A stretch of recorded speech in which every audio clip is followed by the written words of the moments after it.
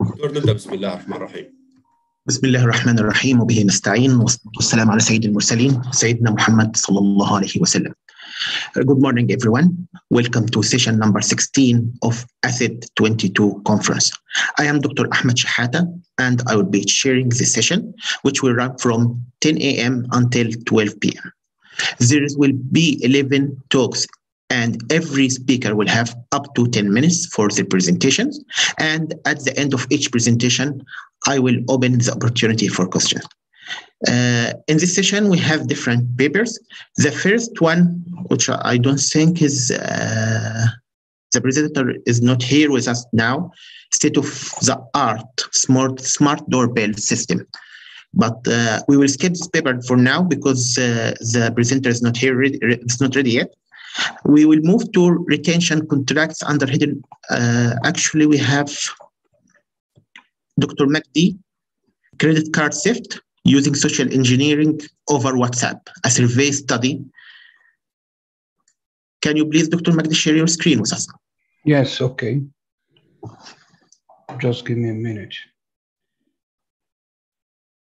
Okay. Is it clear? Yes, I can see it. You can start, please. Okay, thank you. Hello, everybody. This is Majdi Kabalin, cybersecurity expert and a master degree student in Prince May University, working as a consultant with multiple firms around the globe in cybersecurity. My experience related to cybersecurity. Today, I will present a case just happened in the last 2 years in Jordan related to credit card theft and fraud process done using WhatsApp along the country. And actually, it was targeting politicals, financial employees, doctors in universities, and significant peoples. So today I will segment my presentation for 5 segmentations: introduction and physio analysis, description, technical analysis, and statistical analysis, and last, the conclusion. As we all know, social engineering is considered as one of the most critical threats to security and people privacy nowadays, which is general verbal or written interaction that happens between a person and an institution, usually in an attempt to manipulate, convince, or deceive the other party. In most cases, it occurs over the phone or in person and often relies on security, appreciation, or deception, also called phishing, spear phishing, USB donation, SQL injection, or execute. So we have multiple names for this process of this kind of attacks. The power and harmful impact of social engineering has been virtually increasing over the past few years due to complexity of security techniques that have been developed in the term of technicians along the cybersecurity and related attacks. Now, the human-based theories considered were the behavioral trust theory and the quantitative response theory, where the first one implies the truth humans shows toward digital communications, which is describe why the victims do interact with such attacks and with such fraud actions. My colleague, Dr. Abdullah Nahari, he is an associate professor working in the University of Jordan. He did an analysis for physio analysis description, describe the behavior of the victims and why they are interacting with such attacks and fraud processes. So he described this and classified it for 3 theories: cognitive ability, lower honest humility, and lower consequency and disline in conditions. the interpretation of Albert Ellis theory in physical consulting. So we have described the physioanalysis techniques that used to fraud the victims, and then linked that with a technical analysis of how this action done and how they take advantage of human normal reaction with these things. We have analyzed about 300 cases happened in the country, and we will see in statistical analysis significant things related to classification of these people in terms of their jobs, their sex, their ages. So what's related to technical analysis, we have just simplified it in 5 steps. Step 1, which starts with creating a fake account through social network, like Twitter or Facebook. These fake accounts just hold or use the name of well-known people to make it more confusing for the victims. Then they use the social engineering to deceive the victims of their importance to the account holder who represents a known person most likely, and offer to add them to a private group on the WhatsApp location. For example, you will receive a message from an account holding a name of a well-known person that telling you, because you are a VIP person and you are related to politics or financial, we will add you to this group on WhatsApp. So you will receive a verification code. Please send it back to us.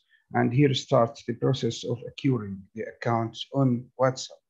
Step 3, it's the implementation of the process of seizing their accounts on WhatsApp application through deception of obtaining authentication numbers, which then will be used to create a business account on WhatsApp to hold this account and control it. Step 4, choosing a network of new victims linked to the new victim through his contact list. This step is actually critical and do need deep technical analysis. What's happening here, once the attacker take over the control on the main account that holding a real name and real person, he will start connecting people from his circle in terms of politics, media, financial, and do the same thing with them. So he start like a mesh or a grid. He starts with someone and then he will make a deception with all people in contact list belong to this person.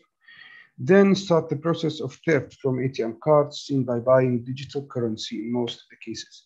So what's happening here actually, the attacker starts sending messages to these people and deceive them that he is in a problem or stuck in an airport, or he need to buy something from the internet urgently now, and he have problem with his credit card. So he contact you from a well-known person to you, for example, from your brother account or your friend account.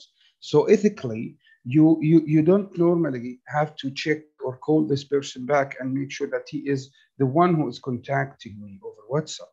So what you actually do, you are interacting positively with him and you send him your credit card, and here start the process of money thefting, which is actually close to money laundering process. So these people just buy digital currency using this money and then turn it again to real money using a lot of services like IQ options, ReadMax, Forex, and these things. Now, according to statistical analysis for the victims, we have significant numbers, actually. It was highly significant that males are targeted more than females. And after analysis of these victims, it was actually clear that this process is linked to media and politics. So in general, worldwide, males are found much higher in density in terms of politics and working in politics. Now, in terms of fraud claims, there was a significant increase in the case of shopping. So most of these attackers just claim that they have a shopping problem, shopping issue with the car, and they need help in this. And then comes the hospital case, the healthy medical case, and other claims have been also analyzed, like airport stock, online payments, and there was a significant number for no clear reason. So some people just got a message that they need the money or they need a credit card, but they have some private issues they cannot talk about.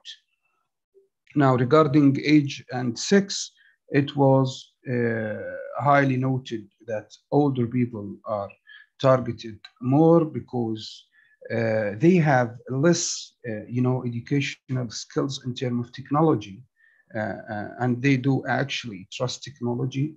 In such cases, younger people was less in terms of reaction with these attackers, and they are more aware, which is lead us to the need of highly provide awareness in terms of cybersecurity for such cases.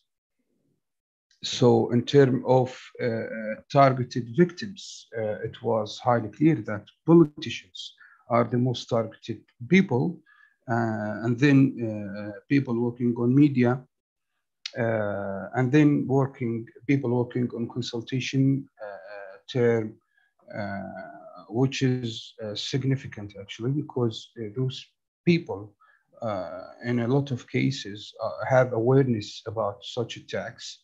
But what actually happens is that the attacker take advantage of their position and their reputation, and he convinced them that you are someone who's working in consultation, and we need to use your consultation experience in our group. So you will send you a code, please send it back to us so we use it.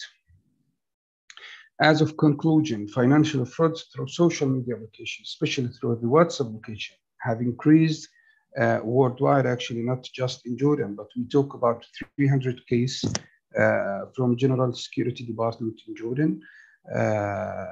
And regarding this, and as a specialized procedure was conducted related to the use of this type of fraud in Jordan, and it was found that the use of fraudulent process consists of two main parts. Starts with the technical side, and then goes to the social engineering side. So this is my presentation. Thank you all for hearing. Any questions? I'm ready. Thank you, Dr. Magdi, for the presentation. The topic is a very interesting topic. I have one question. How it is possible to avoid theft using social media? What's the way to protect people from that? Actually, the most important thing in terms of protection is awareness. So we need to teach people that you had never seen any code back sent to you from any social media service, because this code actually is a secret code related to verification process. So nothing more than awareness is important to these people, Okay, thank you. Thank you again, Dr. Magdi. Thank you for presentation. Please stop sharing the screen. Okay, thank you. We will move to the next paper. I'm not sure if the presenter is with us now or not. Okay, we can move to one of the presentations that we have video, COVID-19 tracking application. For the presenter is Dr. Julia Itani from Lebanon. I will share the presentation, the video of the presentation with you.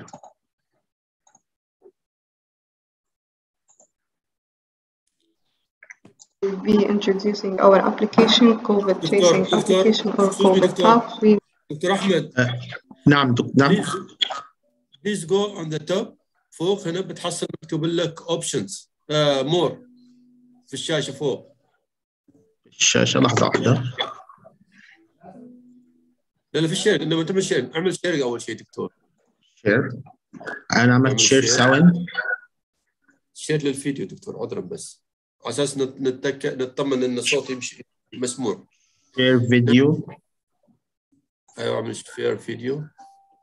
لا شير سكرين. اوكي. شير فيديو. اوكي. شير. So I will share the video from the file itself. Okay. 1 minute, please. بس خلينا نتأكد إن الصوت واضح. I tried my method before and it was working. الطريقة اللي أنا جربتها قبل كده كانت شغالة، لكن ما فيش مشكلة.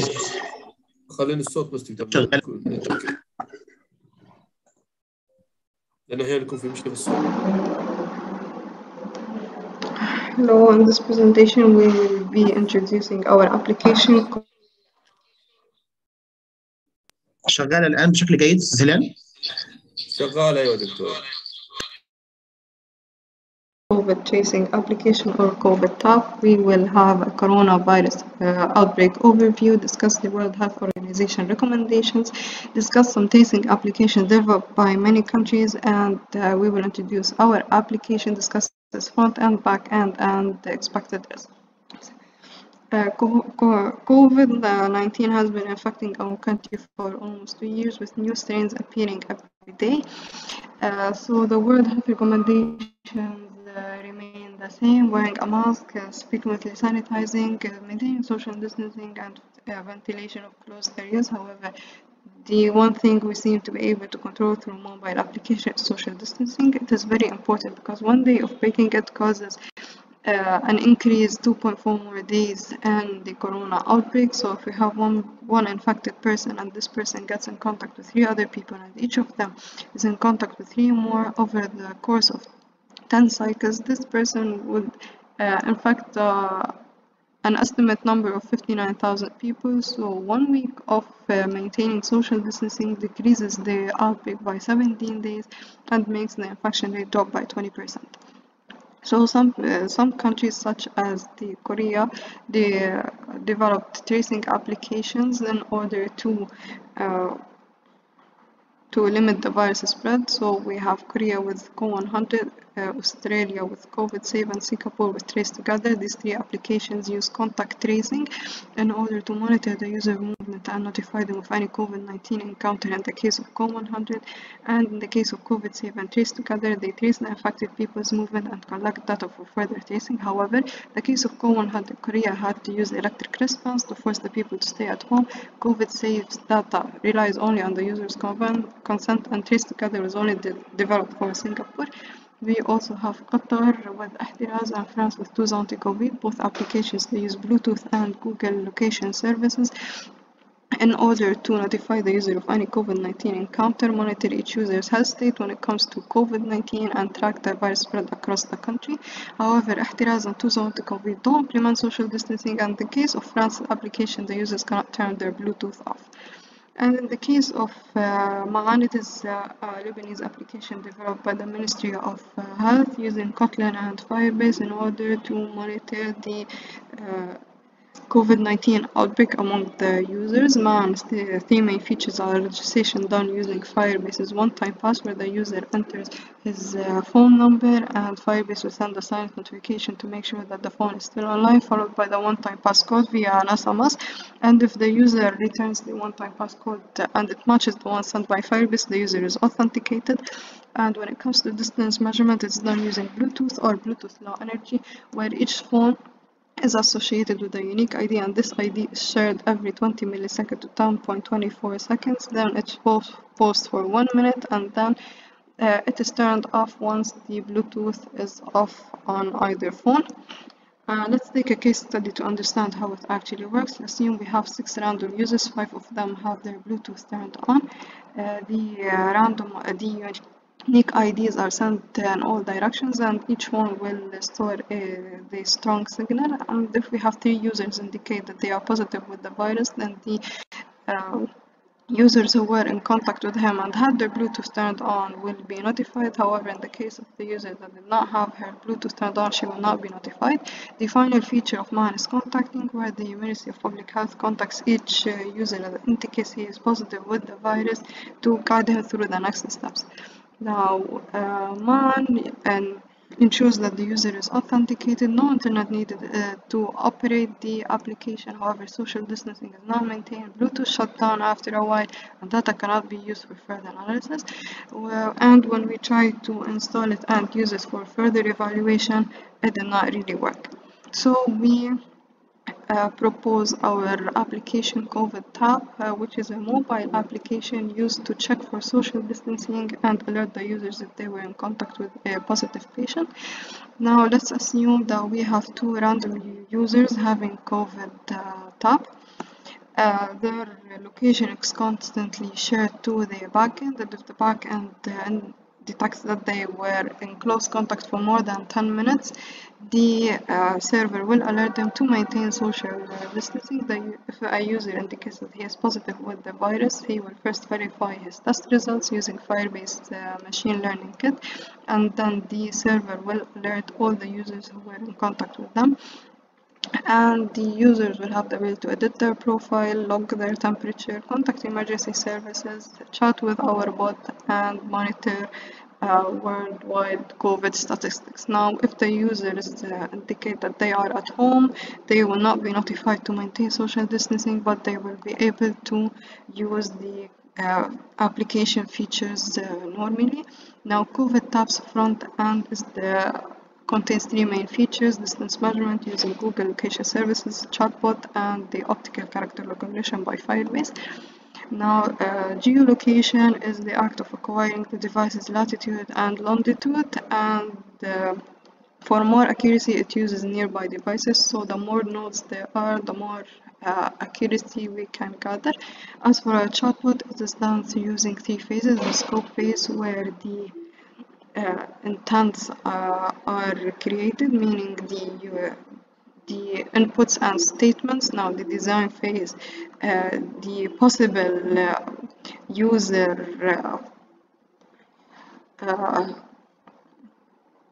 the possible chatbot responses are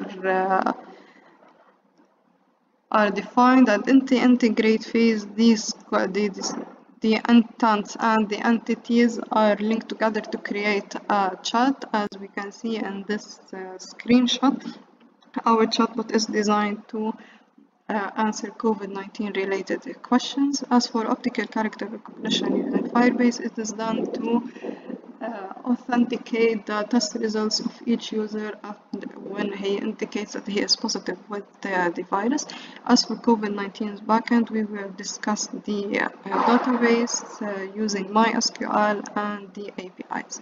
Now, our database, it's used to save the user's information upon his successful registration, and to save his constant location updates. As for our APIs, we will first discuss the add new location, which saves each user's location, and it is called every 10 minutes to check the distance between the users, and the COVID alert API to check the users who were in contact with any patient who states that he is positive with the virus. Add new user is used to save the new user's information. Log in to check the user's credential, and to update user, it's called after the user updates his profile. So our application's interface consists of a login screen and a sign-up screen where the user enters his basic information. It also allows him to set his home location and to view the worldwide statistics, and the user will be able to chat with our bot, indicate that he is positive with the virus, monitor his temperature, log out, edit his profile, and call emergency services. Now, we chose Google Location Services because it is used by 80 to 90% of all Android users. Battery percentage usage is relatively low, and it is very accurate due to the use of a geolocation. Now, once we tested it, we noticed that it is very accurate, up to 6.6 centimeters was the actual location, whereas the detected location was 6.4 centimeters. So after testing it on different measurements, we noticed that the average error is 3.3%, which is relatively low. Now, the users are notified whether they are violating social distancing or they were in contact with any patient who indicates and he is verified to be positive with the virus. Now our app will authenticate the user using email and password. It has several interaction features. It notifies the users if they were in contact with a positive patient. It will ensure social distancing, and it has a home setting to disregard notifications regarding social distancing when the users are at home. Now, this is it. Thank you for listening and stay safe.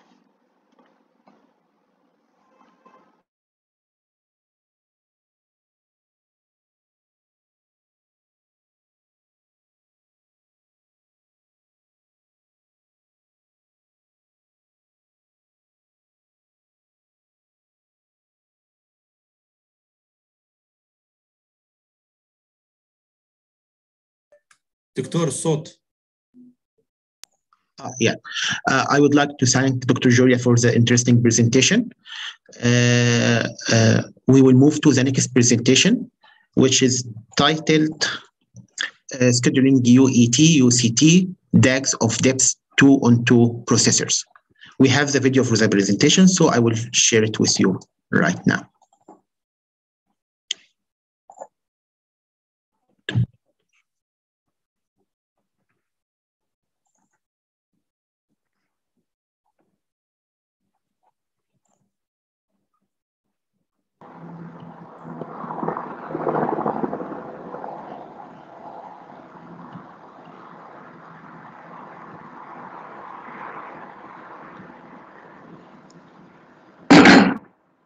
Assalamu alaikum. I am Rosen Fadoura from Jordan, Zarqa University, Computer Science Department. We present a linear time algorithm for scheduling in tasks on two processors where all the tasks form a DAG of depth 2. The execution time of every task equal to 1, and the communication delay between any two consecutive tasks is also equal to 1. The presentation consists of 4 sections. First, I will present an introduction about the general form of the problem, then a literature review, then I will present the grand line of our algorithm. Finally, I conclude by future research that can be follow this work. Scheduling problems have been studied extensively for at least the first 15 years. Generally speaking, scheduling is concerned with allocation of scarce resources to activities with the objective of optimizing one or more performance measures. As a simple example, resources may be courses and activity may be classrooms or teachers. The objective is to allocate the courses on classroom or on teachers in optimal way. دكتور عذرا. The general scheduling model consists of a set of دكتور الشاشة مو واضحة معنا دكتور. شاشة الفيديو واضحة. أنا عامل لها شير بنفس الطريقة اللي عملت بيها شير المرة اللي فاتت، واضحة الآن؟ وش ما واضح شيء، واضحة صورتك دكتور. طب لحظة واحدة هعمل ستوب شير وهعمل شير أجين. بليز.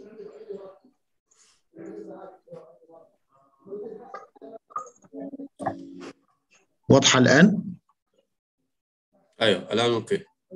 طيب بس ننتقل للجزء اللي هو كان فيه البرزنتيشن. For at least the first 15 years, generally speaking, scheduling is concerned with allocation of scarce resources to activities with the objective of optimizing one or more performance measures. As a simple example, resources may be courses and activity may be classrooms or teachers. The objective is to allocate the courses on classroom or on teachers in optimal way. The general scheduling model consists of a set of n tasks to be executed on a set of m processors. Each task J is characterized by its processing time several criteria can be found in literature to schedule the task on processor. One of these criteria is to specify which task should be executed by which processor, subject to precision constraint, and may be without communication delay. Objective the objective is in this criteria is to schedule all tasks on the processor such that the finishing time of the last task is minimum.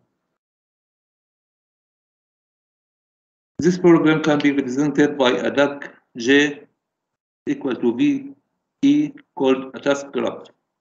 V is the set of tasks and E is the set of precedence constraints. Await BI is associated with every task I represents the execution time of the task I. And await Cij is associated with every Hij represents the communication time between the task I and J. If Ij belongs to E and the task I starts its execution time at time T on a processor B, then either J starts its execution on B at time greater than or equal to T plus Pi, or start its execution on some other processor at time T plus Pi at time greater than or equal to T plus Pi plus Cij. This problem is denoted as Bm precedence Bi Cij Cmax, where Bm is the number of processors. Precedence represents the precedence constant. Bi represents the execution time of every task J. Cij is the communication time between task I and task J. And the objective is to find Cmax. We find in the literature that the complexity of the problem Bk precedence Pi equal to 1, Cij equal to 0, Cmax is open. That is, this problem till now is there is the complexity of this problem is unknown, where k is fixed.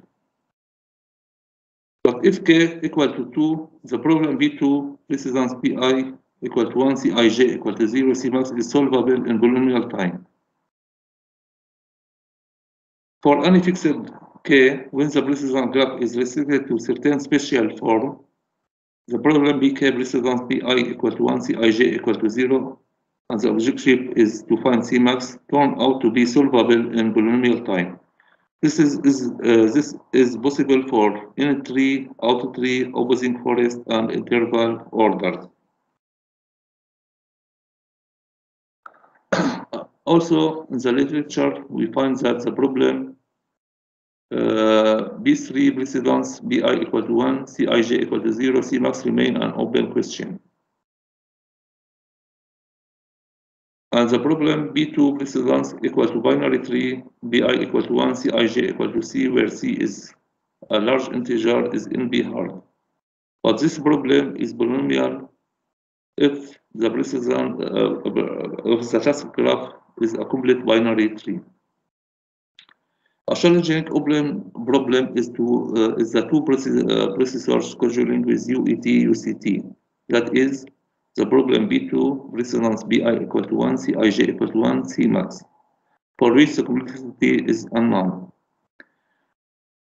In the literature also we find that this problem is polynomial for tree and interval order and a subclass of series parallel graph.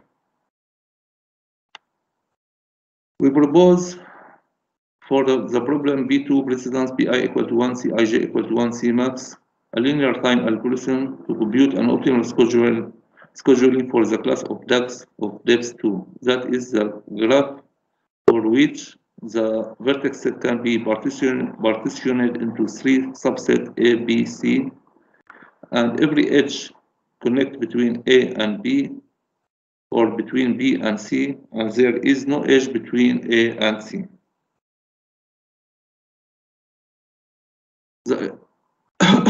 The structure of DAGs of depth 2 allow us to schedule first the set of vertices A, then the vertices of B, then the vertices of C. That is, there is always a feasible schedule that satisfies this probability. From this remark, we conclude that any optimal scheduling must be satisfy the following inequality: Cmax greater than or equal to cell of A union B union C on 2, and smaller than or equal to cell of A union B union C on 2 plus 2.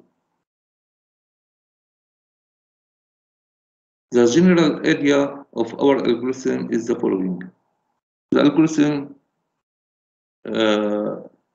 start to find the last two vertices A1, A2 that must be scheduled before scheduling any task of B. Then it find the first two vertices B1, B2 that must be scheduled directly after A1, A2, and the last two vertices of B, B3, B4 that must be scheduled before scheduling any task of C, and finally the first two tasks of C, C1, C2 that must be scheduled directly after C1 and C2. The essential mission of our algorithm is the decision whether the vertex B1 or B2 and B3 or B4 exists or not, and the decision whether the vertex C1 or C2 exists or not. For technical reasons, the algorithm produces an optimal scheduling in reverse. That is, it starts to schedule the vertices of C first, then the vertices of B, and finally the vertices of A.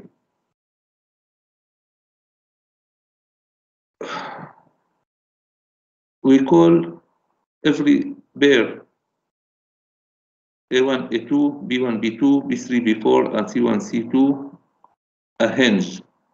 The algorithm using mathematical tools find the hinge C1, C2, and if this hinge is must be scheduled in series or in parallel. Also, it finds the hinge B1, B2, B3, B4, A1, A2, and characterize if these hinges are scheduled in parallel or in series.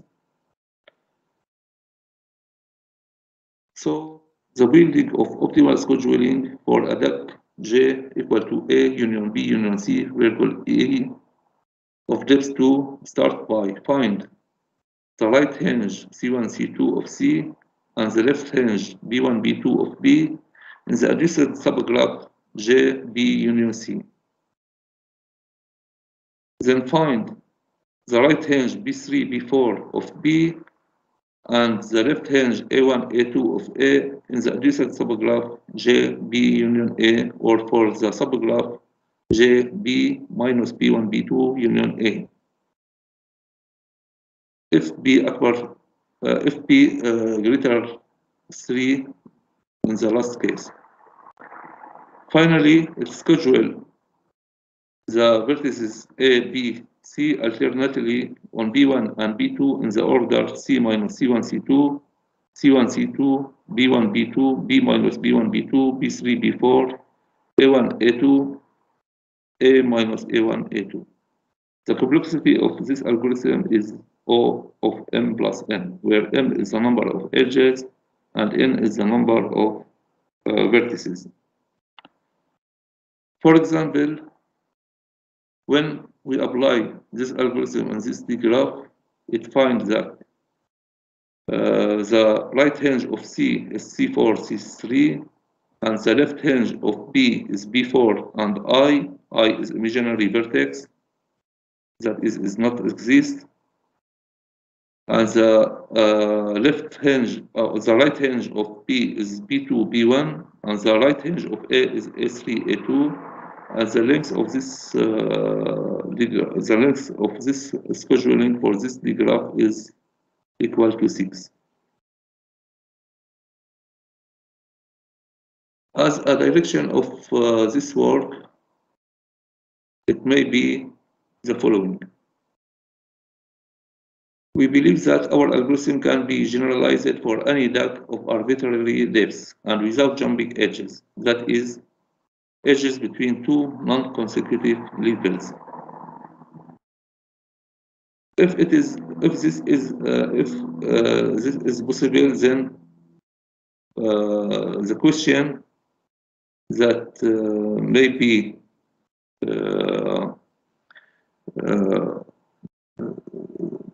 is the following. Is it possible to use this generalization for solving this problem in general case using this generalization of this algorithm? We hope that this is possible.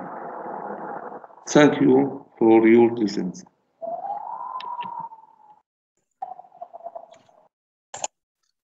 We would like to thank Dr. Razan Qaddura for his presentation. We will move to the next presentation, which is titled Intrusion Detection System Based Machine Learning Methods. I will also share the video of the presentation with you.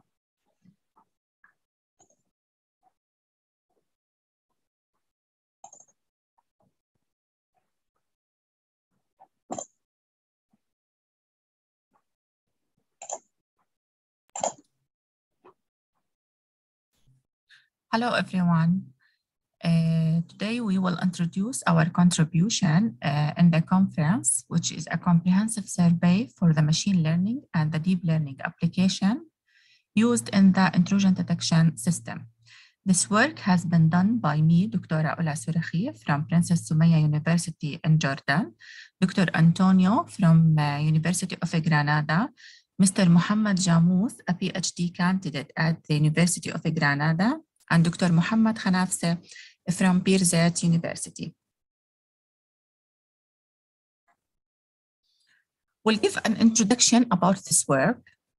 First, we'll talk about the large expansion of the network size recently and the increasing number of the application that is used to handle by the network nodes. This results in a huge amount of data which are shared and transferred over the network. The sharing and the transferring of this huge amount of data caused a series of harmful attacks, and this raised the need to improve the security of the network. The intrusion detection system is a system that monitors the network traffic from any suspicious behavior to provide a security for the network and the data that are transferred over this network.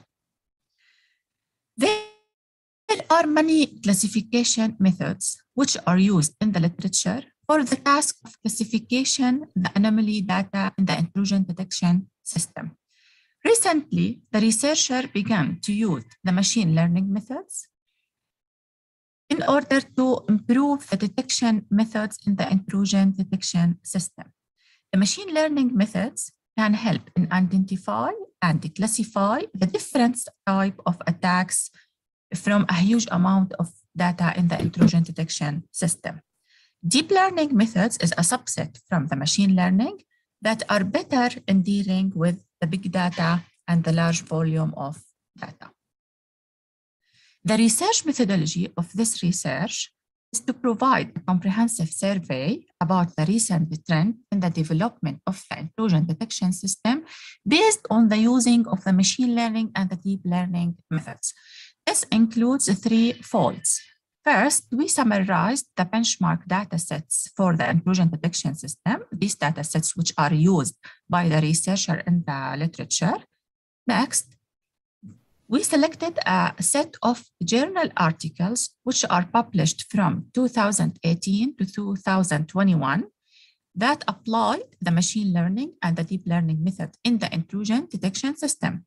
We reviewed the methodology for each one, the evaluation metrics used, and the data set used by each one. Then we analyzed the strength and the weakness points for each article. Finally, based on the observations, we provide the results, the challenges in the IDS-based machine learning and deep learning methods in order for any interest from the researcher for this future direction in this domain. To give a concept about the intrusion detection system, it is a security system that monitors the network traffic, okay, in order to detect any security violation or suspicious behavior. It can be divided into two main categories, the detection method-based and the development method-based. In the detection method-based, there are two types of the intrusion detection system, the signature-based, SIDS, the anomaly-based. In the signature-based, it saves a signature for each attack in the database, and for any suspicious behavior, it compares this behavior with the saved signature in the database. The AIDS, the anomaly-based, it creates a profile for a normal activity and define any abnormal activity as a derivative degree from this normal activity. The second type of the intrusion detection system is the deployment method-based, which has also two types, the host-based and the network-based. In the host-based, there are a intrusion detection system, which is developed separately at each host in the network. And this intrusion detection is responsible for detect any suspicious behavior on the host that is implemented in. The last one is the network-based intrusion detection system. It is developed over the network to monitor its traffic and detect any abnormal behavior in the network. Comparing the advantages and the disadvantages for these types of the intrusion detection system, we'll talk quickly about this. In the signature-based, it has a high detection accuracy as it compared with the saved in the database. But the disadvantage, it can detect only the known attack. So the unknown attack, it gets less performance in detection, this type of the unknown attack. In the anomaly-based intrusion detection system, it's strongly generalizable with the ability to detect the unknown attack, but the disadvantage, it has a high false error rate. In the host intrusion detection system, it can detect the behavior of significant object, but its disadvantage, it's difficult to deploy, depends on the operating system for every host, as we need a intrusion detection system separately implemented in every host in the system. The network intrusion detection system, it can be applied in different operating system environments to detect the attack in a real time, but its disadvantage, monitoring only the traffic path of the network. On the other hand, we'll talk about the machine learning and the deep learning algorithms used in the intrusion detection system. As we said, there are two types of the machine learning algorithms. The first one is the traditional machine learning methods, which is also called a shallow learning. This includes many methods such as the artificial neural network, support vector machine, key nearest neighbor. The second one is the deep learning algorithms, which includes many layers in its architecture in order to identify the characteristic of the data and learn more feature about this data. This will improve the accuracy of the job that this algorithm are going to do. Some of the deep learning methods include the recurrent neural network, the deep neural network, the convolutional neural network, the GAN, and more. The deep learning methods are robust, more powerful in the learning ability, as it has, because of its internal structures with many hidden layers, this enables the model to extract useful features from a complex and huge amount of data. We'll talk quickly about the traditional machine learning and the deep learning methods. In this slide, we will give a briefly description about the traditional machine learning methods, such as the decision tree, which is a supervised method used both for the classification and the regression, consists of nodes and the branches. Each node represents a feature, and the branch is a rule where the leaf is the possible class for the classification. It's a strength that it selects the features automatically, but its weakness, the decision tree results of its classification usually skew to the majority class. The multi-layer perceptron, it's a feed-forward neural network, consists of the input hidden and the output layer. It works for the non-linear data, but on the other hand, it's a time-consuming with the local optima problem. The key nearest neighbor algorithm is a machine learning classifier, which is used to predict the class of data based on the idea of the feature similarity. It also works with the non-linear data and robust noise, but on the other hand, it's sensitive and depends on the selection of the K parameter. The naive bias, it is based on the assumption of a conditional probability for different class. It can learn incrementally with a strong deal with noise, but on the other hand, it does not perform well in a real data. Methods such as the recurrent neural network, which is used in the time series forecasting application because it consists with a feedback decoder, compresses the data to produce a code where the decoder reconstructs the input using this. It can learn the internal representation of the data. On the other hand, the optimization of the network needs the running of many trial and error attempts in order to find the optimal architecture of the network. Comparing the difference between the machine learning and the deep learning method, in the running time, the deep learning methods it consumes more time because of architecture, as it has multi-hidden layer architecture. The hyperparameter tuning, of course, the deep learning contains more hyperparameters which need to be tuned efficiently. The learning data for the supervised learning, which can be classified to either an attack or normal data. Each data set defined a set of a type of attacks. Examples of this data set, the KDD cup, the NSL KDD, and the ATFA-WD. So the data sets that exists for the researcher in the intrusion detection system contains a labeled data. This data can be classified into either an attack or normal data. Intrusion detection system, which data set used by this work to examine the performance of the method, what are the metrics used for the evaluation, and what are the contribution for each of these works. The results from the research papers that we used in the survey, which are about 30 research papers, are as follows. First, the using of the state-of-the-art deep learning methods is more efficient, than the traditional machine learning. The traditional machine learning becomes incompatible when the data size increases. The deep learning methods are more powerful.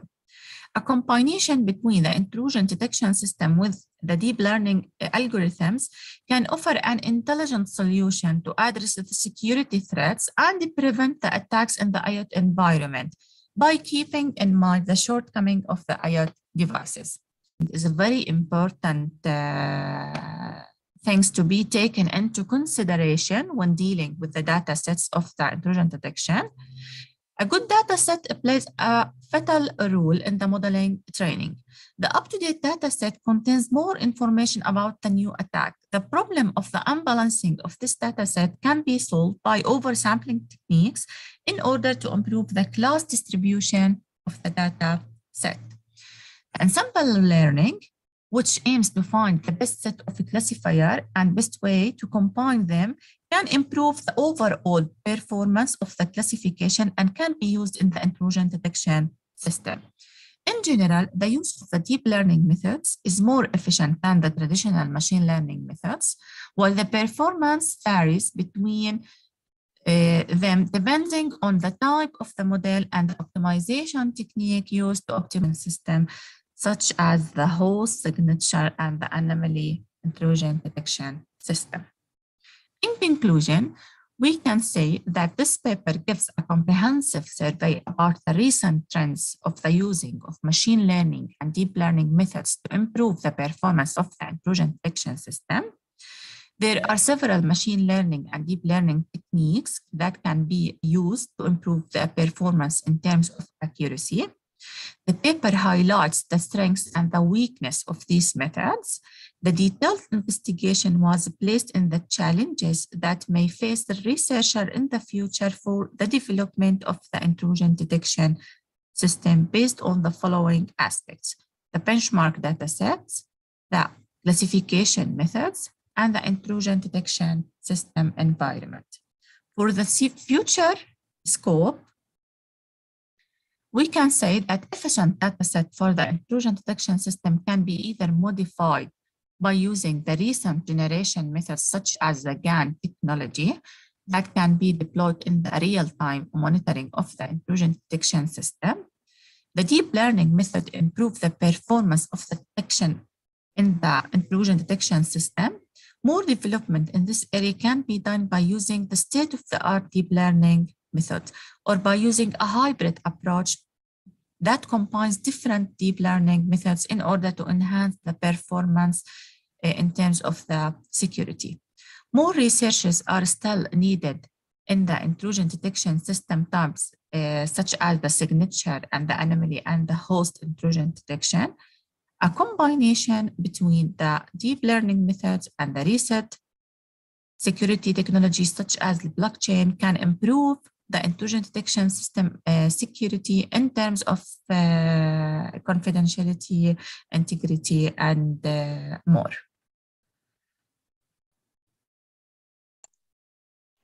We will thank Dr. Roya for her presentation. Dr. Muhammad is with us. I just have, can you unmute the mic, Dr. Muhammad? I just have one question. Thank you for the presentation. I have one question. How can we avoid the disadvantages of the system? One of the disadvantages was it's only detect the known attacks and less efficiency with big database. How can these disadvantages be avoided? Yes, as you know, first of all, صباح الخير والسلام عليكم جميعا. When we work with the IDS, intrusion detection system, these days we have also a generative adversarial neural network. This kind of IDS that work to learn them how to find these threats from a lot of experiment and testing from a large data set. So from this way, we can learn and we can try to find these intrusion that it will affect us. Thank you again, Dr. Muhammad, for the presentation. And thank you very much. We will move now. Thank you very much. Thank you. We will move now to the next presentation, which is classifying Arabic text using vector space model. We also have the video of the presentation, which is number 156.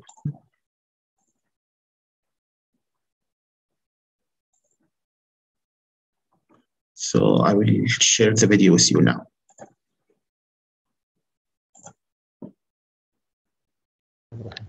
بحثنا اليوم عنوان Classify Arabic Text Using Vector Space Model للباحثين عصام هنندي، عارف أبو عواد، حزام حصان من جامعة الزرقاء.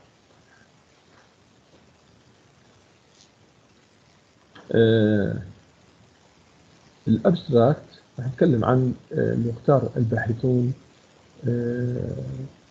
دراسة ل 242 ملخصات من الملخصات العربية متخصصة في علم الحاسوب ونظم المعلومات.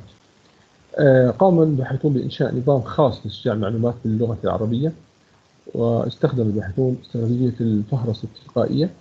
تم إنشاء نظام باستخدام الفيكتور سبيس موديل على القياسات الدايس، الكوساين، الجاكارد الانر، وطبعا باستخدام زي ما حكينا الفيكتور سبيس موديل. قام الباحثون بمقارنة نتائج استرجاع على الوثائق العربية. اكتشف الباحثون أن نتيجة استرجاع الكوساين كانت أفضل من غيرها في عن باقي الاسترجاع للقياسات الأخرى. المقدمة نتكلم عن أنه استرجاع المعلومات النصية زي ما نعرف هي مهمة ليست سهلة. قد تكون المشكلة في المعلومات التي غالبا ما تكون تم إساءة فهمها بسبب الغموض في اللغة الطبيعية، أو أن طلب المعلومات المستخدمة موصوف بشكل غير دقيق أو غامض. هذا يستلزم تطوير أنظمة آلية محسنة لإيجاد وتنظيم المستندات النصية بحيث يمكن الوصول إلى معلومات الصلة بسرعة ودقة. زي ما نعرف احنا في استرجاع المعلومات هناك مجالان رئيسيان للدراسة، هدفها الرئيسي هو تمكين المستخدمين النهائيين من البحث بنجاح وكفاءة، وهذا ما نصبو إليه. أحد هذه المجالات هو توظيف نهج قائم على المعرفة لأنظمة استرجاع المعلومات حيث نستخدم تقنيات الأنظمة الخبيرة. موضوع الدراسات الأخرى هو إنشاء العمليات الحسابية لتسمح للحاسوب بأداء وظائفه بطريقة أفضل، حيث يعتمد النهج الإحصائي لاسترجاع المعلومات على تطبيق مجموعة متنوعة من الأساليب الإحصائية. يركز مجال الدراسة هذا على فعالية الاسترجاع، أي أن بعض أنظمة التشغيل مثل سمارت السير قد تطوير استعداد عدد أكبر من عناصر الصلة من أنظمة المنطقية. تم استخدام الأوزان غير الثنائية المطبقة على الاستعلامات والمستندات في النهاية تحديد درجة التشابه في كل مستند في النظام واستعلام المستخدم. سيأخذ النموذج المتجه باعتبار المستندات تتطابق جزئيا مع شروط الاستعلام، يعني انه yes or no موجودة أو غير موجود. تم استخدام نظام اتجاهات اللي هو T-dimensional لتمثيل كل مستند والاستعلام في الفيكتور سبيس موديل، وهذه التمثيلات ذات الأبعاد الوثيقة حيث الدي يمثل الدوكيومنت والكيو يمثل الكوري التي يتم إدخاله إلى النظام. طبعا قمنا ب يعني النظر إلى أكثر من باحث قام يعني تشابه إلى حد ما في بعض الأبحاث اللي متشابه مع بحثنا. على سبيل المثال أخذنا جعفر عبابنة قام باستخدام طريقة KNN، قام بتحليل هذا البحث باستخدام الفيكتور سبيس موديل على المقاييس تشابه الدايس والجاجر والكوساين. تستند مقارنته إلى مقاييس تقييم النص الأكثر استخداما. أظهرت النتائج التجريبية لبحثه تفوق اللي هو الكوساين على باقي المعاملات الأخرى عند تطبيقها على مجموعات البيانات السعودية. الداتا ديسكريبشن يعني حتى نتعامل مع النص العربي، وأنشأنا نظاما آليا لاسترجاع المعلومات من الألف إلى الياء. تم كتابته بلغة C#، وهو متوافق مع الأنظمة الشخصية IBM. باستخدام طبعا inverted file أنشأنا فهرسا شاملا تلقائيا للكلمات. في النظام الأول استخدمنا نموذج الفيكتور سبيس موديل بقياسات التشابه الثلاث اللي هي كوساين دايس والجاجر لأوزان مصطلح الفرص. استخدمنا نظام مصطلح اللي هو ما يسمى بالانفرس ديكريمنت فريكونسي تيرم فريكونسي. استخدمنا نموذج احتماليا لمصطلحات مؤشر الوزن الثنائي في النظام الثنائي. experiment of our system قمنا بإجراء أكثر من 60 استعلاما على ال 242 النص العربي اللي تم استخدامه في هذا البحث لدراسة القياسات الأربعة للدايس والكوساين والجاجر والإنر في كل عملية تشغيل. قمنا بإدخال الاستعلام تلقائيا بحيث يوفر قياس التشابه. يتم استرجاع المعلومات بناء على أو البيانات بناء على ترتيبها اللي تأخذ تشابه أعلى، فيتم ترتيبها تصاعديا. بعد ذلك يتم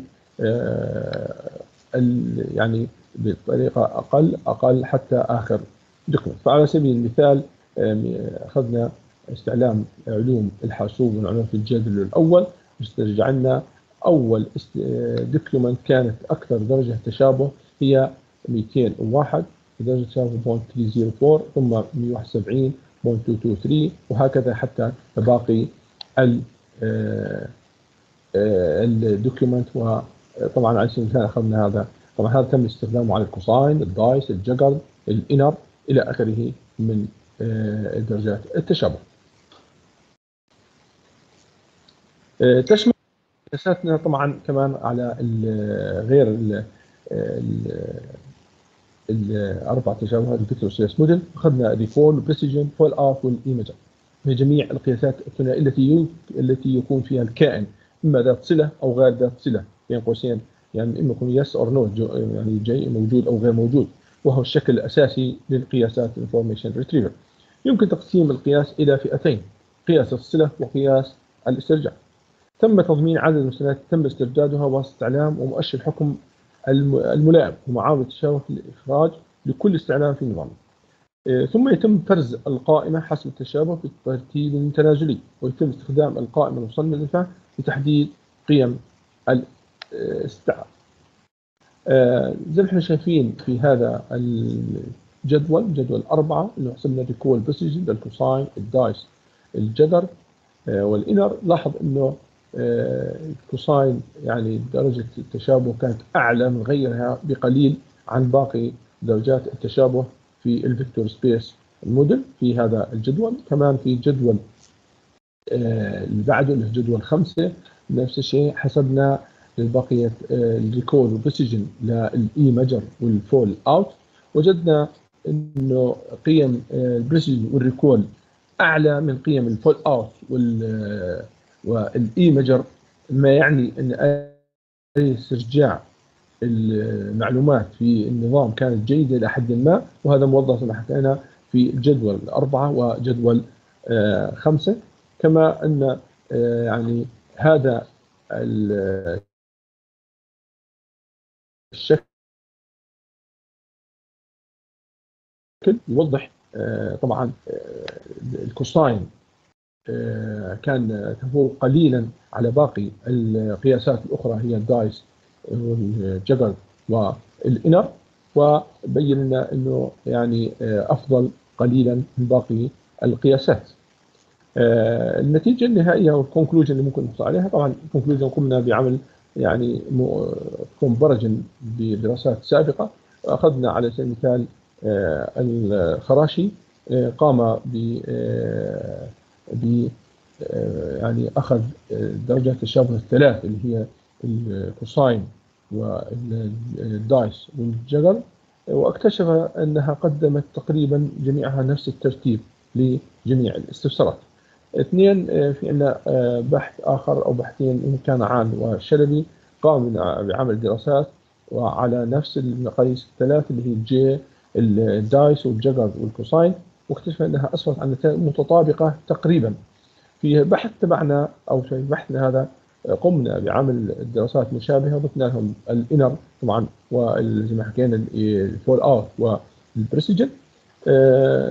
في بحثنا يعني زي ما شاهدنا سابقا في التيبلز والشكل انه تفوق قليلا الكوساين على باقي القياسات الاخرى الدايس والجقر والانر، وهذا يثبت ان هذا التجربه كانت افضل قليلا من باقي التجارب الاخرى، او على او يعني تشابه بطريقه اكثر منها من بقيه الباحثين، فكان النتائج تقريبا جيده. وشكرا لكم.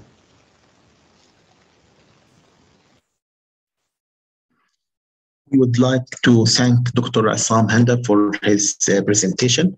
We will move to the next presentation, which is titled Prediction of Electrical Power Consumption in Jordan. I will share the video with you right now.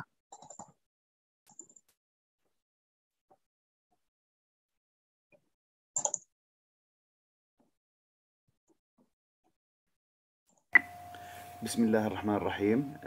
بداية شكرا لكم لإعطائي الفرصة للتحدث، حيث سنتحدث اليوم عن Prediction of Electrical Power Consumption in Jordan، توقع استهلاك الطاقة الكهربائية في الأردن. دكتور خالد منصور، محدثكم محمد الحسبان، الدكتور ياسين الحسبان، دكتور ياسر اللحام. ننتقل الآن إلى الأجندة.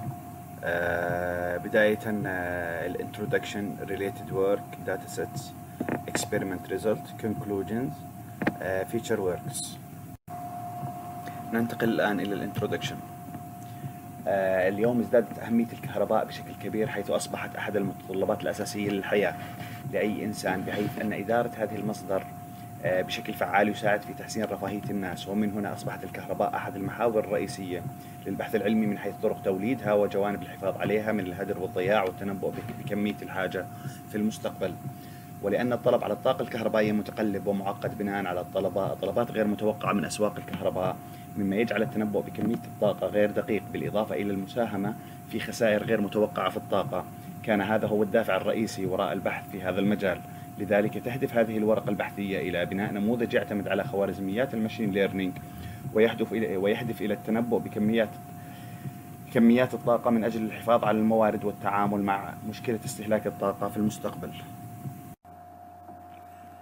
ننتقل الآن إلى Related Work، الأعمال ذات الصلة. تم اختيار 4 دراسات لعرضها من الدراسات التي تم العمل عليها. أول دراسة هون اعتمدت هذه الدراسة على المعالجة والتحليل الإحصائي. ثاني دراسة استخدمت الفازي انتلكتشوال مابس موديل من مدخلات معلومات يمكن التحقق منها بدون وساطة بشرية. ثالث دراسة استخدمت نيورال نتورك للتدريب والتنبؤ بطلب الحمل الكهربائي لكل نصف ساعة لمدة 8 سنوات. رابع دراسة قدمت هذه الدراسة منهجية تعتمد على نوعين من النيورال سيستم، أحداهما لتوقع الحمل والثاني للتنبؤ بنوع الحمل. داتا سيت. تم استخدام مجموعة البيانات من مصادر مختلفة، وهي تتألف من قراءات حقيقية للشركات العاملة في مجال الطاقة، مرتبة في إكسل شيت تحتوي على 7912 ريكورد تضم العديد من الفيتشرز. درجة الحرارة تم الحصول عليها من وزارة النقل، إدارة الأرصاد الجوية، عدد السكان، وزارة التخطيط والتعاون الدولي، إدارة الإحصاءات العامة. بيانات السيارات الكهربائية، هيئة مستثمرين المناطق الحرة الأردنية، مشاريع الطاقة المتجددة، مؤسسة الحسبان للطاقة الشمسية. تم الحصول على إجمالي استهلاك الطاقة بالميجا واط من شركة الكهرباء الوطنية، حيث تحتوي قاعدة البيانات المستخدمة على نوعين من الداتا سيت. سمول داتا تحتوي على 30 ريكورد فيها temperature, population, electrical car, renewable energy project والبرايس. واللارج داتا سيت تحتوي على 7882 ريكورد temperature, population, electrical car. Data normalization. من أجل الحصول على نتائج أفضل ودقة أعلى تم عمل normalization للبيانات، هو ناهج منظم يستخدم لتحليل البيانات للتخلص من البيانات المكررة وإزالة الخصائص غير المرغوب فيها. استخدمنا معادلة x normalized تساوي قيمة x ناقص أقل قيمة تقسيم الماكسيمم ناقص المينيمم. Data categorization. تصنيف البيانات. من أجل الحصول على أفضل النتائج تم تصنيف البيانات إلى 5 فئات على النحو التالي: very low power consumption, low power consumption, medium power consumption, high power consumption, very high power consumption. حيث تم تصنيف البيانات باستخدام المعادلة التالية: category length equal الماكسيموم ناقص المينيمم تقسيم number of category. داتا سيتس. تحتوي small data sets على 30 ريكورد، تحتوي على 5 features: درجة الحرارة، عدد السكان، electrical car، مشاريع الطاقة المتجددة، والسعر. تم عمل ليبل للبيانات كما في الجدول المبين التالي. لارج داتا سيت تحتوي على 7882 ريكورد، تحتوي على 3 features: برايس، population، وتمبريتشر. تم عمل ليبل كما هو مبين بالجدول التالي على 5 ليبل: very low power consumption, low power consumption, medium power consumption, high power consumption, very high power consumption within الفترة from to. result analysis. تحليل النتائج. يقدم هذا القسم النتائج والمناقشات التجريبية. كما أوضحنا سابقا تم استخدام مجموعتين من البيانات المختلفة تسمى مجموعة البيانات الأولى اللي هي اللارج داتا سيت لأنها تحتوي على عدد كبير من العينات عند مقارنتها بمجموعة البيانات اللي هم سمول داتا سيت. يتم استخدام 3 خوارزميات من خوارزميات الماشين ليرنينج لبناء نموذج للتنبؤ. يتم استخدام البيانات مع الخوارزميات الثلاثة قبل النورماليزيشن وبعد النورماليزيشن. وتم استخدام معايير لقياس الأداء اللي هم البريسيجن والريكول F1 سكور والأكيورسي. لارج داتا سيت ريزلت في تيبل 3 تظهر نتائج التي نستخدم فيها اللارج داتا سيت قبل عمل النورماليزيشن، حيث أظهرت النتائج الراندوم فورست تفوقها على الأطراف على الطرق الأخرى، والسبورت فيكتور ماشين في المرتبة الثانية، وأبدت النيورال نتورك أداء ضعيفا. حيث أشارت النتائج أن الراندوم فورست والسبورت فيكتور ماشين تعمل بشكل جيد مع الداتا سيت مع اللارج داتا سيت بدون عمل النورماليزيشن. تيبل 4 النتائج التي ظهرت في هذا التيبل بعد عمل النورماليزيشن لللارج داتا سيت لتحسين الأداء في خوارزميات الماشين ليرنينج، حيث تحسن أداء النيورال نتورك بشكل ملحوظ. مع ذلك لا تزال الراندوم فورست هي الأفضل بين هذه الخوارزميات. سمول داتا سيت ريزلت في تيبل 5 تظهر نتائج السمول داتا سيت قبل عمل النورماليزيشن، وكما هو الحال مع مجموعة لارج داتا سيت تظهر النتائج أن أفضل خوارزميات الماشين ليرنينج هي خوارزمية الراندوم فورست، وفي المرتبة الثانية سبورت فيكتور ماشين والنيورال نتورك بينت أداء ضعيفا. وكما يظهر بالجدول 6 أنه بعد عمل النورماليزيشن للسمول داتا سيت حيث تحسن أداء النيورال نتورك بشكل كبير. فيما يلي تمثيل بياني للفيتشرز الأكثر تأثيرا على التنبؤ حسب الداتا سيت المستخدمة للراندوم فورست ريزلت على السمول داتا سيت. البرايس أكثر تأثيرا، الريونابل انرجي بروجكت، بعدين الالكتريكال كار تمبريتشر بوبيوليشن. في اللارج داتا سيت البرايس البوبيوليشن ومن ثم التمبريتشر. في خوارزمية النيورال نتورك كانت الريزلت على السمول داتا سيت البرايس أكثر تأثيرا، بعده يجي ريونابل انرجي بروجكت، التمبريتشر البوبيوليشن، الالكتريكال كار. على اللارج داتا سيت كان الأقل تأثيرا التمبريتشر، بعدها البوبيوليشن الأكثر تأثيرا البرايس. تتناول هذه البيبر مشكلة التنبؤ باستهلاك الطاقة الكهربائية في المستقبل باستخدام خوارزميات الماشين ليرنينج. تم استخدام 3 خوارزميات لبناء نموذج تنبؤ تظهر النتائج أن الراندوم فورست تظهر نتائج أفضل في حال تدريبها واستخدام لارج داتا سيت مع أو بدون عمل نورماليزيشن. بعد عمل النورماليزيشن يصبح أداء النيورال نتورك مشابها للراندوم فورست. كان أداء السبورت فيكتور ماشين عاليا قبل وبعد النورماليزيشن للداتا سيت. فيما يتعلق بالسمول داتا سيت قبل عمل النورماليزيشن كان أداء الراندوم فورست أفضل من الخوارزميتين الباقيتين، ومع ذلك بعد عمل النورماليزيشن كان أداء النيورال نتورك هو الأفضل وتأتي بعدها الراندوم فورست. ومن حيث الفيتشرز أظهرت النتائج التجريبية أن السعر كان أهم فيتشرز في اللارج داتا سيت، وكان السعر ومشاريع الطاقة المتجددة في السمول داتا سيت. لتعميم النتائج في هذه البيبر هنالك حاجة إلى مزيد من الفيتشرز وعمل تنبؤ في دول أخرى غير الأردن. الفيتشر ووركس العمل على مجموعة بيانات من بلدان مختلفة، استخدام خصائص مختلفة مثل الطاقة النووية في توليد الكهرباء، مزيد من البيانات حول الطاقة المتجددة لمعرفة تأثيرها على توليد الطاقة الكهربائية بشكل أفضل. Thank you. We would like to thank Dr. Khalid Mansour for his presentation. He's not available with us today. So we will move to the next presentation, which is titled Retention Contracts Under Hidden Information. I will share the video with you.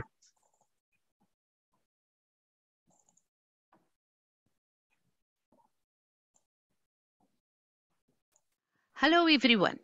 I am Prof. Zeinaho Hamdi from Al Ain University. Today I will discuss the retention contract under hidden information. This model is developed in collaboration with my colleagues Prof. Belqasem Athamna and Prof. Ghalib Al-Rifai. For this purpose, I prepared the following plan. I will start by an introduction to describe the research context and the problem statement. Then I will describe the proposed model and its features. The followed section defines the resulting moral hazard problem. Then I will apply and evaluate the pessimistic approach as solution to the moral hazard problem.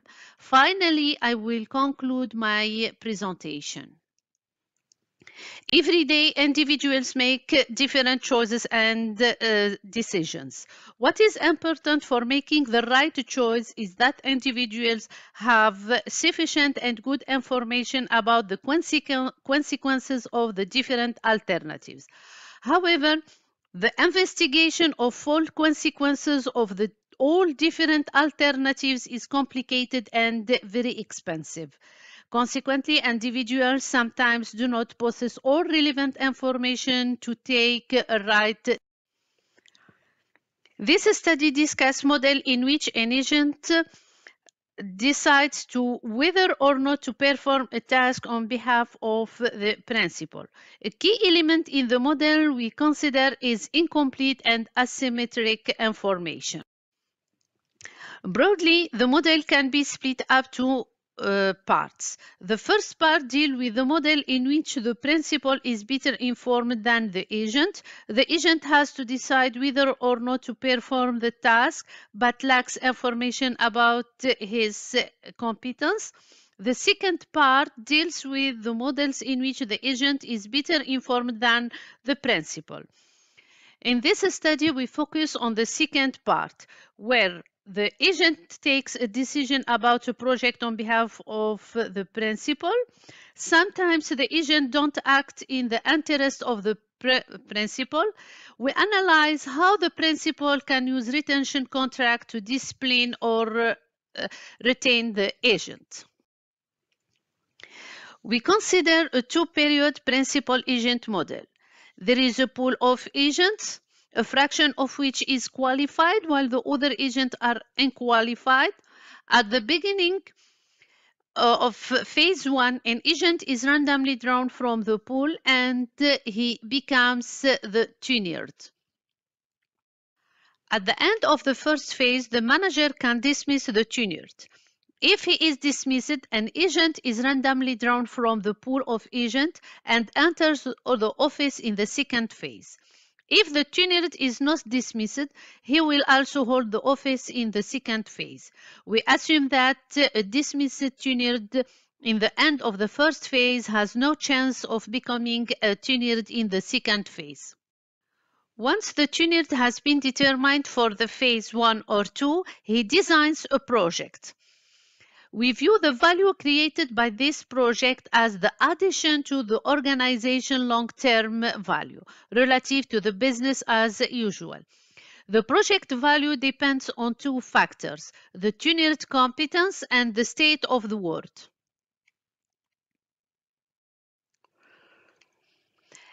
The state of the world is uniformly distributed over a fixed interval. The agent knows his competence. He observes the state of the world. Once he knows the value of the project, he can either decide to implement the project or to maintain the status quo, and in this case, the business as usual. If we want to summarize our model, in the first phase, we determine the type of tenured qualified or unqualified. We derive the state of the world. We disclose this information to the tenured, but we keep it hidden for the manager. The incumbent or the tenured will decide to implement the project or not. The manager observes the decision on the project. Then the manager perceives the project value with certain probability.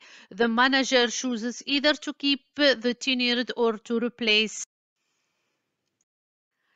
These figures illustrate our analysis so far.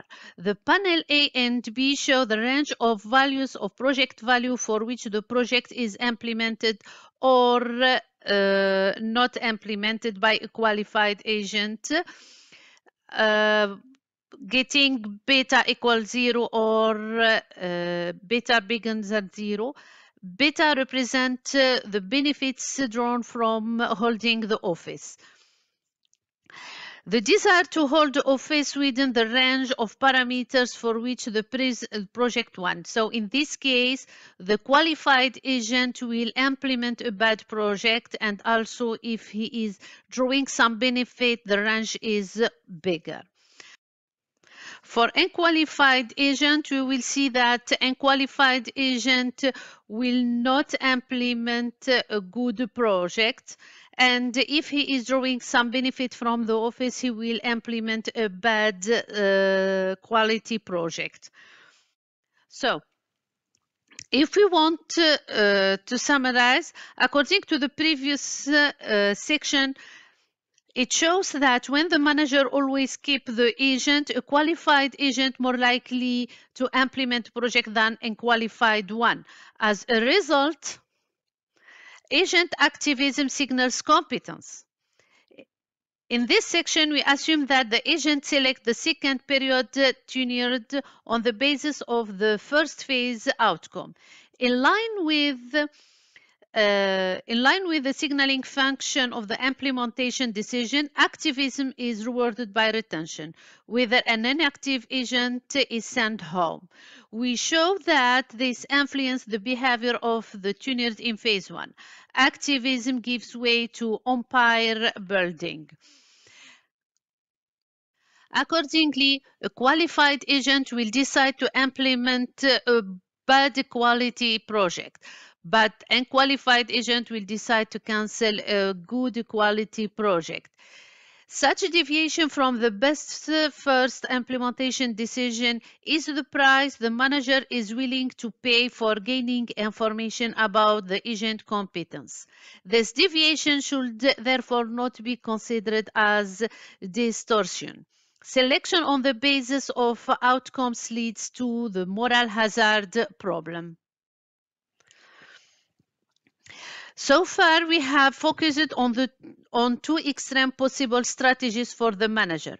However, as manager occasionally observes the project value, it remains to decide about what to do in case the project is implemented, but its value remains unknown. There are two types of retention contract. The optimistic approach known as no news is good news, where the manager keeps the agent if it observes implementation but doesn't observe the project value, and the pessimistic approach known as no news is bad news, where the agent is replaced if the manager doesn't observe the project value. In this study, we will evaluate the pessimistic approach, which rejects all information till demonstrated to be true. Under this retention contract type, the manager will keep the agent in case the project has been implemented and observe its value, and its value is bigger than the threshold. It will dismiss the agent in case no project has been implemented, or the project has been implemented and its value is less than the threshold, or the project has been implemented and its value is not observable. Our main concern is the determination of the threshold value that is optimal from the manager's point of view. The choice of the threshold determines the degree to which an agent is disciplined, and also the probability that the qualified agent is selected for the second phase. The results of the pessimistic approach are shown in this figure. We show that the pessimistic approach will reduce the range of implementing a bad project. For unqualified agent, the pessimistic approach, the range of implementing a good project by an unqualified agent is extended. However, he can implement also a bad project. Finally, Agents have limited information that can be used to screen or discipline the employees of their companies. In this study, we have analyzed a sample model that shows the dilemma that results. The desire to screen agents to improve the future well-being of the organization induces agents to become overly active to show their credentials.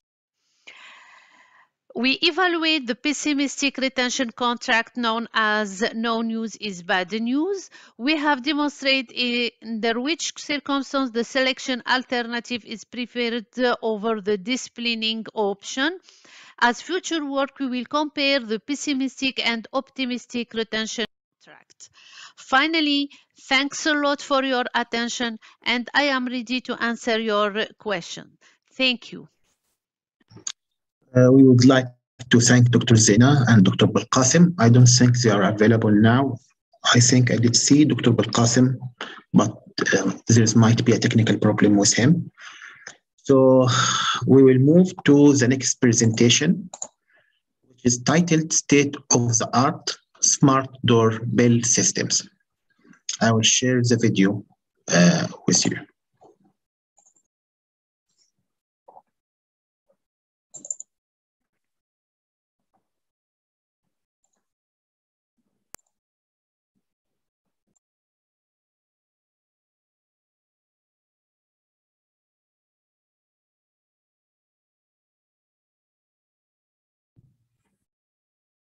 Hi, my name is Adnan Shaoud, and this paper, State of the Art Smart Doorbell Systems, is with my co-author Max Thyssen. We are from the University of Michigan in Dearborn, the Electrical and Computer Engineering Department. The purpose of this paper is to document the advancements in smart doorbells made in recent years, the techniques and findings of several research papers, as well as the features currently available in future doorbell in production, as are discussed, along with the potential areas of future research expansion. Currently, the market has a lot of doorbell systems that are available. They range from the Ring family by Amazon to the Nest owned by Google, along with many other less known models. These hold a variety of features that include easy to use interfaces, high resolution, live streaming, etc. In the field of research, papers have been written in several types, such as visitor recognition, partial facial, etc. Another large portion of the research is done on security and also designing doorbells that accommodate disabled people, such as people with hearing loss. The modern doorbell has evolved into a box far more advanced than in past days. Modern doorbell can be used as security devices interfaced with other systems, such as external cameras, floodlights, and integrated smart lockers, even with Internet of Things as well. This field has become mainstream, with companies as large as Amazon and Google being key players. The objectives of this paper is to really come up with a new classification for these doorbells. We classify them, as I will show you later on, into 4 generations, generation 1, 2, and 3, and 4. And then we also propose a new smart doorbell system that covers some of the holes or some of the deficiencies that the current system, current state of the art, misses. So the paper also identified advances that could be realized with proper data set available to train a video CNN, such as real-time event notification and automatic video sorting. And we'll talk more about that later on. So the first table here shows the market doorbell offering. It ranges from the Ring different models to the Nest to Eufy, Simply Save, etc. and compares them with respect to their connection, their integration, their storage, their capabilities, motion, voice, detection capabilities. All these are compared with each other. So the categories that we decided to classify the doorbells into are 4 categories. The first one, we call it generation 1, which is defined as the baseline doorbell that simply plays a noise when it's pressed. Generation 2 can have basic connectivity such as Wi-Fi or Bluetooth. The key feature of this generation would be video streaming when the button is pressed. Generation 3 would have added integrations such as Amazon Alexa or FTT, which allows greater usefulness in the IoT Internet of Things era. Generation 4, which is a futuristic generation, which is we don't have any model that fits this generation, but this is what we perceive to be the future, including all of the above in addition to advanced vision such as face and event recognition, which could be greatly utilized in many smart home Internet of Things applications. So these are the generation. This is the base, the doorbell. This is what we have nowadays is the Ring, and this is the more advanced Ring, and then this is the futuristic generation that has smart in terms of identifying important events without being pressed. Even without pressing the doorbell, it will recognize the event. It will videotape the event and store it in the right classification video. The research papers, we have summarized in our paper all the most important research doorbell offering by various authors. We classified these into areas of research in recognition plus databases, notification, phone apps, web interfaces, voice communication, video communication. So we have more details about it in the paper, so you can look into more of this. The potential improvement area that we see based on our state-of-the-art, based on the literature survey that we have done, you have possible areas of expansion, including doing a formal application of motion detection from the camera. This could include smart motion detection that only consider the motion of humans or other applicable items such as packages or wild animals. It could also be used to reduce effect of cars in motion. So you will filter out the things that are not really important. Another areas that could also be added would be to create a system that could interface with a network attached storage NAS server in order to locally save large amounts of video without impacting the performance of the local microprocessor when access videos have been recorded. And also you don't need to use the cloud to pay monthly fees for that. Finally, package arrival and protection could be improved using object detection, and instant notification could be deployed when a package arrives, or if an unidentified person walks away with the package. This could improve the ease of use in going through old videos, as it could ensure the user has an idea of which video are more important, such as a potential robbery. So this way, the system would include also sorting the videos into different categories so that you can easily navigate and find out, search the video that you want. Facial recognition is a modern research direction, but the market has been largely saturated with different options. Other types of recognition could also be explored, such as fingerprint scanning. Expanding upon the ease of use of open source options is another opportunity as well. That we have also proposed a new doorbell system in this paper, which relies on a data set that would be proposed to aid in the process of training for a system that could be implemented on a doorbell.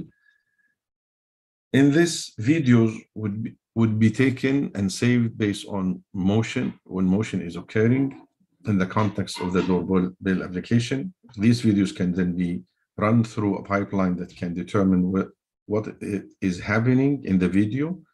So we could classify the video into package delivered, package taken, visitor arrived, visitor nearby, etc. So you can actually, or not important, you can actually delete that video if it's not important. A data set created for the doorbell application would allow the neural network to be readily trained and tested for use in people's home. This data set would contain videos from YouTube that come from submitted doorbell recordings to be able to recognize, to be able to classify the video in the right category. This is the proposed system. So we have a camera on the device, and then we compare what we have with what the database that we have through neural network, and then we use an edge computer like Raspberry Pi to implement this type of system.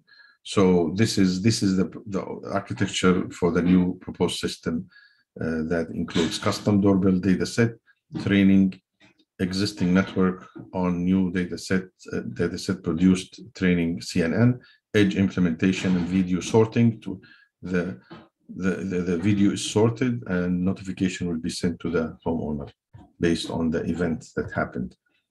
So the required of the proposed system could be identified to identify the accuracy of 90% or more. The dataset should contain at least 300 videos lasting 20 to 60 seconds each. This would be satisfied if the system was to utilize transfer learning to pre-trained on dataset. The dataset should contain links to each of the videos along with the ground truth table. This should be a lightweight implementation. So we use a device such as Raspberry Pi so that the cloud computing is not needed. So this way everything is done locally. This is the flow chart of how the system should work, how should the flow, the design of how the system would work. Finally, in this paper, we proposed a new classification system for smart doorbell systems, and also we proposed a new smart doorbell system.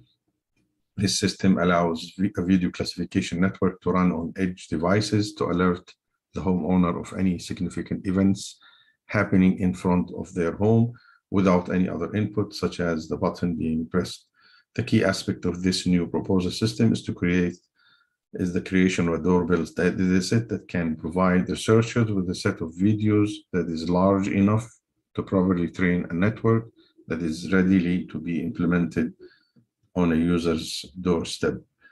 This paper also identifies advances that could be realized with the proper dataset available to train video CNN, such as real-time event notification and automatic video sorting. Thank you very much. And this is the end of the presentation. We would like to thank Dr. Adnan for his presentation. I think also Dr. Adnan is not present with us today.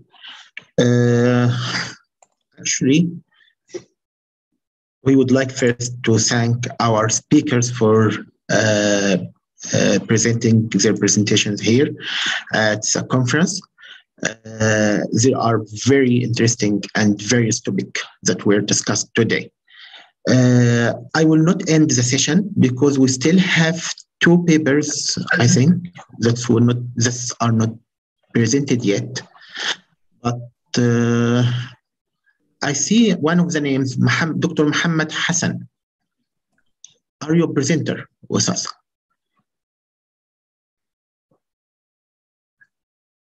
Dr. Muhammad, can you hear me?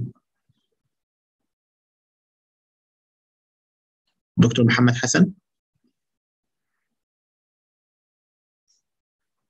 Okay, so we have presented many papers today. We had many interesting papers that are presented today.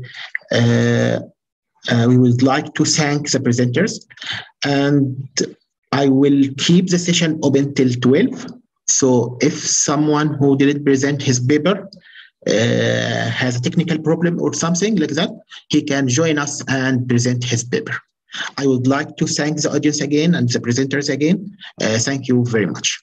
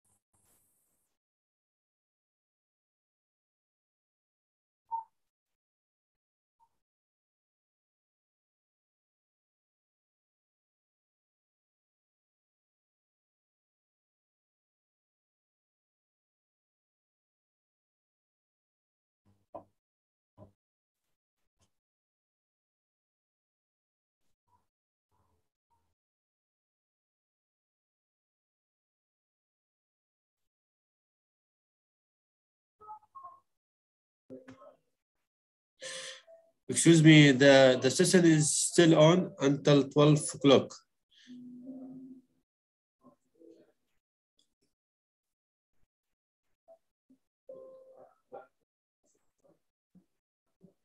If you have any comment, anything. Thank you.